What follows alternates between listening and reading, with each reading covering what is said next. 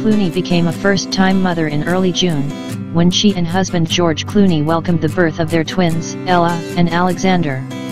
And Amal Clooney continued to show just how quickly she's bounced back to her slender form on Friday, when she stepped out in casual style in Beverly Hills.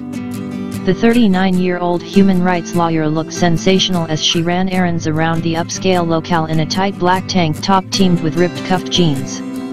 The Beirut-born beauty added an extra touch of pizzazz to her ensemble with a pair of silver platform shoes, while she carried a large beige leather handbag.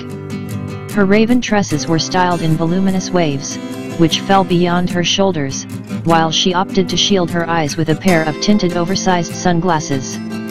Highlighting her natural beauty with a light dusting of makeup, she kept things low-key as she zipped between appointments during her busy day. The night before, Amal put on a glamorous display when she attended the William Vintage and Farfetch unveiling of the Gianni Versace archive in Los Angeles.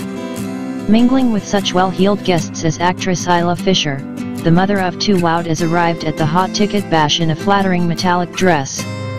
Her husband George, 56, said in a recent interview with the Daily Mail that he may be a little sleep-deprived after Amal gave birth to their twins on June 6 in London. "They don't cry," he said proudly. "I cry more than they do. I cry 4 times a day right now, because I'm so tired." Hey, remember back when you were single, before you didn't have to worry about keeping people alive? Wasn't that great?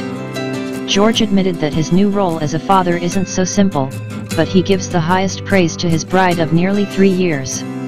"All they want to do is eat, so I have nothing to give them except a bottle once in a while." Expertly, he crooks his elbow to mimic picking up and feeding an infant, and they're happy about that, but it's mostly Amal for them at the moment, Clooney said. "I don't even really understand what's going on.